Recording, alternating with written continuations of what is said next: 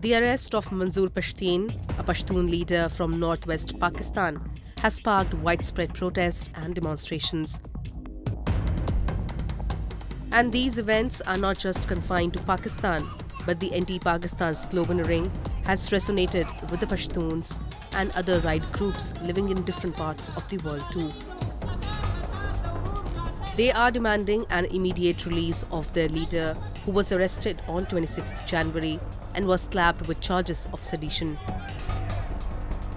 These people accuse Pakistan government of muzzling a democratic voice of dissent that has successfully exposed the barbaric duo of civil and military rulers. This decision of the Pakistani establishment has provided an opportunity for the Pashtun nation to be united and work for a common cause, to be released from the cruel clutches of the Punjabi establishment and regime. This government of Pakistan, the present government of Pakistan, it's not a democracy. It is a fascism and dictatorship under complete control of the Pakistani army. They are violating the basic fundamental rights of the Pashtun people. The arrest of Manzoor Pashteen is latest in the line of Pakistan's reflexive response to any of dissent that gathers traction and becomes threat to its essentially autocratic rule. Manzoor Pashteen has successfully mobilized hundreds of thousands of people against the Pakistani government that has not just been treating them as second-class citizens, but has unleashed brutality against them. The movement he leads, or Pashtun Tahafuz movement, seeks justice for those who have been abducted, arrested and tried on false charges.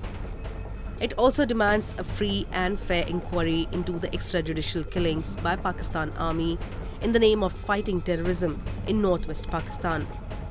The little list of demands seeks a full stop at the torture and humiliation they endure every day. But sadistic rulers in Islamabad are not ready to concede to even these demands, which would have not suffered even single day of delay in any other democratic part of the world. The state of Pakistan is so afraid of peaceful activists and peaceful activism in the country. Everyone who believes in the promotion and protection of fundamental human rights, everyone who believes on peace, development of the people, he is being labeled as a traitor and unpatriotic in Pakistan.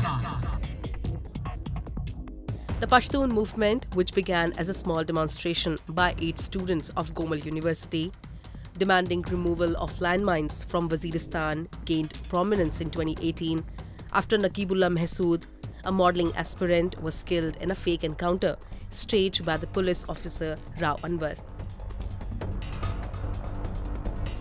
Earlier, it was Mahsood movement, but the word was replaced with Pashtun to refer and represent all Pashtuns. Manzoor Pashteen became the face of the movement. The establishment was critical and made several failed attempts to nip it in the bud. After all its tactics failed, it launched a crackdown against prominent figures in the movement.